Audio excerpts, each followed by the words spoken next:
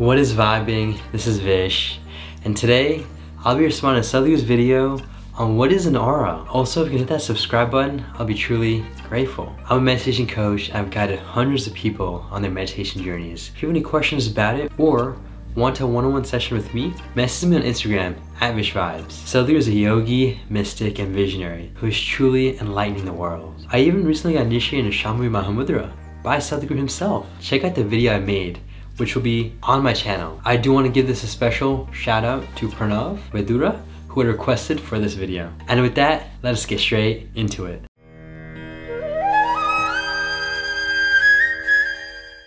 Namaskaram, Sadhguruji. Could you please explain me what is aura? What is? Aura. A-U-R-A, aura. Oh.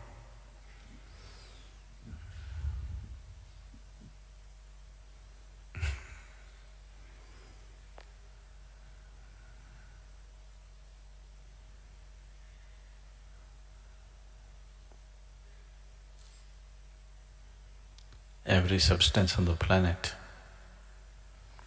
has a certain field of energy around it.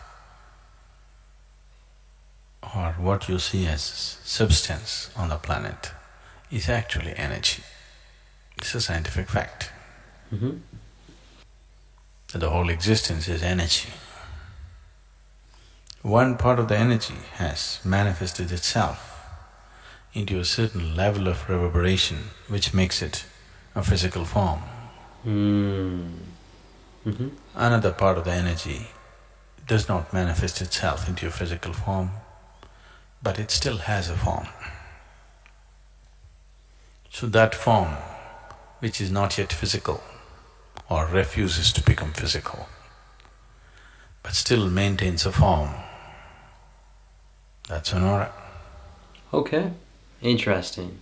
Or that's being called an aura. Auras are of many kinds. One can carry from a pitch black aura to a pure white aura. Between these two, there are a million shades. Essentially, the physical, mental, emotional, and the energy status of who you are right now in a certain way is represented by your aura. Or it's visible. I do want to quickly just say and note how it is interesting and very cool to see how the way Sadhguru approaches life, and this is really just based off of the yogic principles, is not really at the mental and physical levels. I mean, way back in the day, it was all physical oriented. Now it's becoming a bit more mental oriented with regards to including fields like psychology. However, spirituality, from what I'm learning from him, takes it up a notch. It's not just about the mental, psychological, but it's about the emotional, about the energy, which all supersede everything below it. And so as I've learned from Sadhguru, when learning to do these yogic practices, when you get the energy fixed, everything below it naturally gets fixed as well. So I just find that very cool. Let's continue. Through the aura. Too many fancy things have been told about it particularly by the New Age community today. A lot of it is fiction, but there is some substance to it.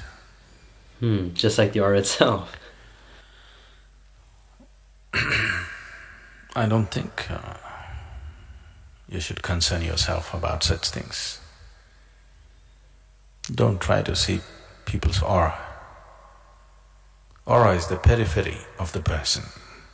I would like you to look a little more at the core of the being, rather than looking at the surface. Surface is for the doctors.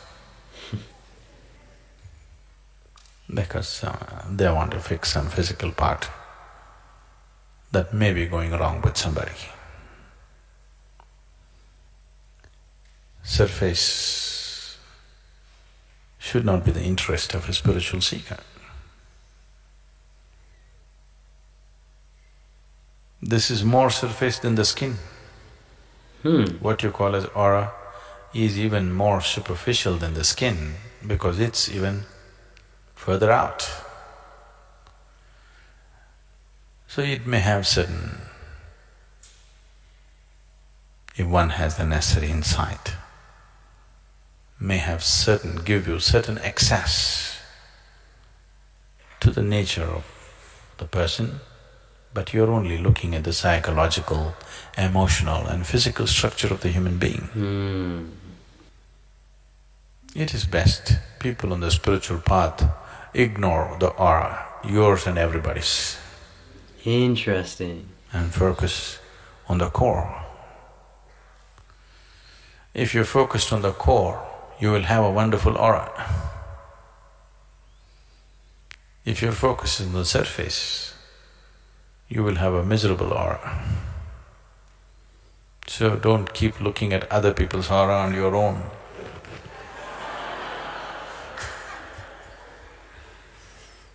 It's time you looked at the core of this one and that one.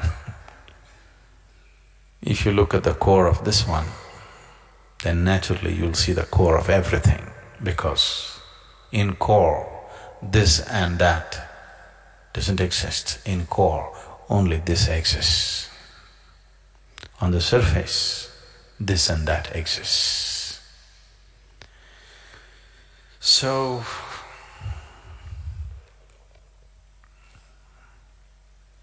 people said beauty is skin deep. Yes, certain type of beauty is skin deep. You wouldn't like somebody with their skin peeled off. If you saw somebody's skin peeled off, you wouldn't think they're beautiful even if they're the same people. That way, yes. But aura is not even skin deep. So it's not worth spending time on it. If you become conscious of the core, the surface may be just visible to you. But you trying to see and read people's auras is a stupid thing to do. You'll waste your life trying to do such things. If you're conscious, if your perception is enhanced, you may see things. It's good to see things which are there. If you start seeing things which are not there, right. That's… you are graduating from ashram to asylum. If lot of you go in that direction, we can transform the ashram into an asylum. Yes. So it's very important. We want to keep this as an ashram. You want to make it into an asylum? Oh? No, we want to keep this as an ashram. So please, if you want to keep this as an ashram, you must be focused on the core, not on the surface. Too much surface means will make the place into an asylum. All kinds of nutcases who believe they are spiritual, there are too many like that on the planet.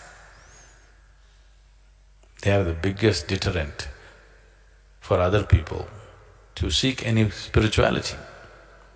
Because of too many nutcases like this, right-thinking people who are little more sensible don't want to have anything to do with spirituality. So, please don't make this into an asylum. If you need to go, we will promote you, but don't turn the place into an asylum. Before we start with the reaction or response, let's first take a nice deep breath in through the nose, out through the mouth.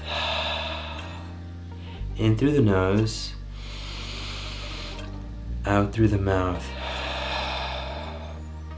In through the nose, out through the mouth.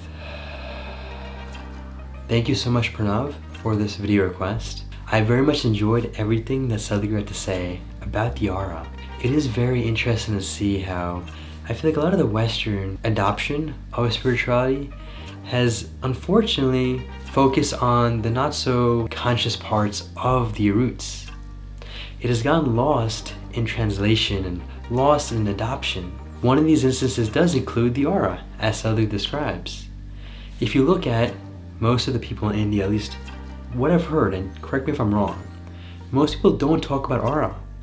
But then in the whole Western spiritual route and spiritual world, aura is a big thing.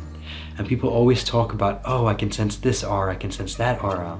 I truly appreciate Sadhguru for shedding light as to how little this aura thing even means. You see, the spiritual world has a lot of different dimensions in it. However, the utmost goal, as Sadhguru describes, should be to explore the core.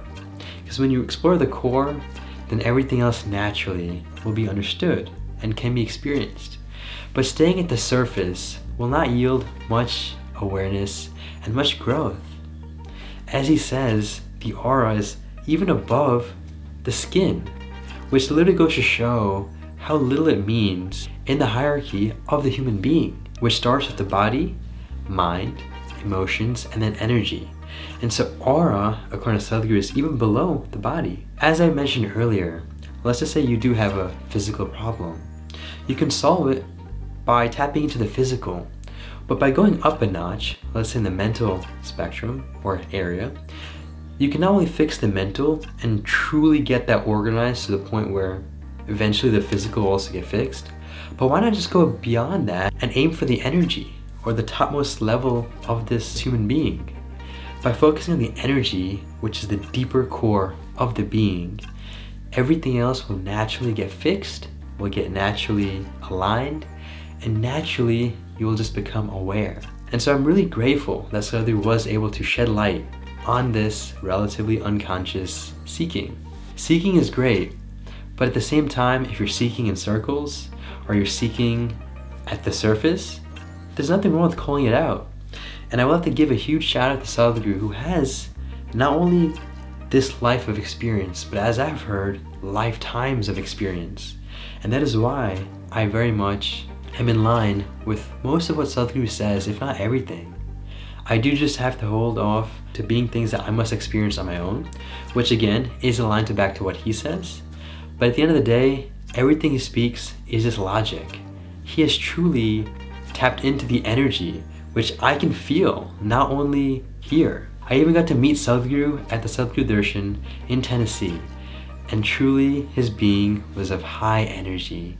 And I'm truly grateful, again, for not only his being and presence, but for the work that he's doing to this material world. We must all learn from that and focus on the things that really matter.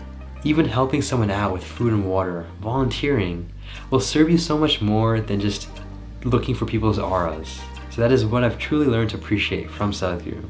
Thank you so much for watching this reaction and response to Sadhguru's video on what is an aura. If you have any other video requests, please comment that down below. Make it a great day, take it joyful, and stay conscious.